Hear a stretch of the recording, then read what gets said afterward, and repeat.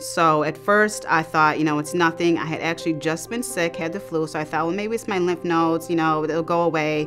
But then something inside of me said, no, don't go into denial. You need to get this checked out. My mother had had breast cancer twice, but it was still a shock to me. And, I thought, if this ever happens to me, I'll be old and, I won't have to worry about this, but it was still just a big shock to me. So then for the next few weeks, my life was turned upside down. I had biopsies, and then finally I get the devastating news that it was positive. I had to decide, am I going to let this defeat me, or am I going to tackle this head on? And at that point, I chose, what?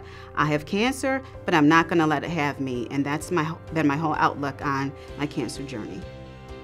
It's Rocktober, and Paddock Chevrolet is rocking for a cure by donating a portion of this month's proceeds to Making Strides Against Breast Cancer.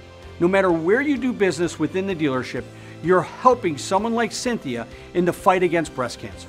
You know what, at the walk, I feel so excited, I feel empowered. I also think about those we've lost, and it's just a great time of unity and survivorship.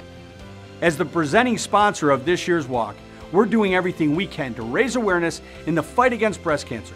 I hope you will join us and rock for a cure during Rocktober at Paddock Chevrolet.